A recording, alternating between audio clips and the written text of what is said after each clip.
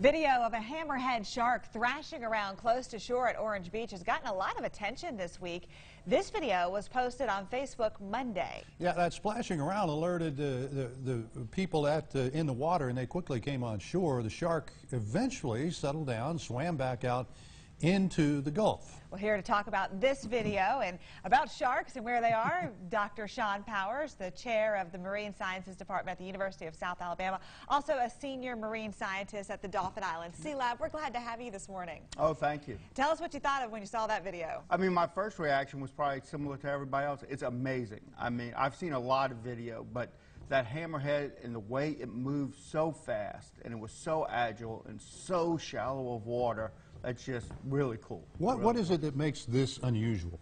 Well, it's unusual for us to see hammerheads in this area come up. That behavior isn't unusual. Where you see hammerheads, they go into really, really shallow waters. But we don't have that many great hammerheads in this region. So that's a good sign, actually, that many of those sharks populations are recovering after years and years of overfishing. Oh, that's interesting. What do we see in our area? If not hammerheads, we've got other sharks. So closer to the shore, we see a lot of black-tip sharks. That's probably the one the beachgoers would encounter most.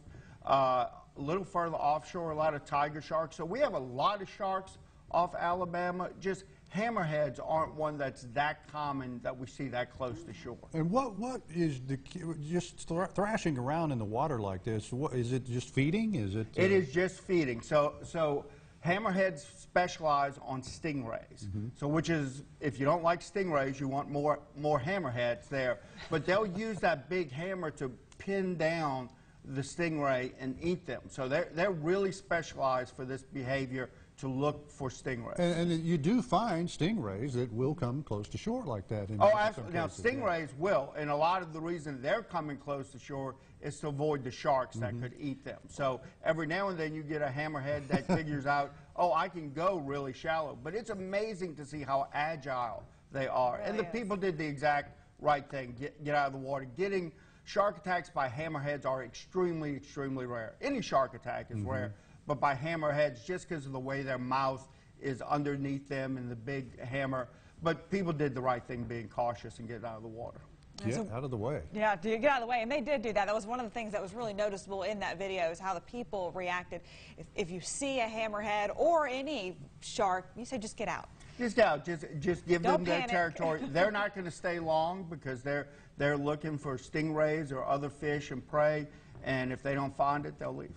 All right, there you go.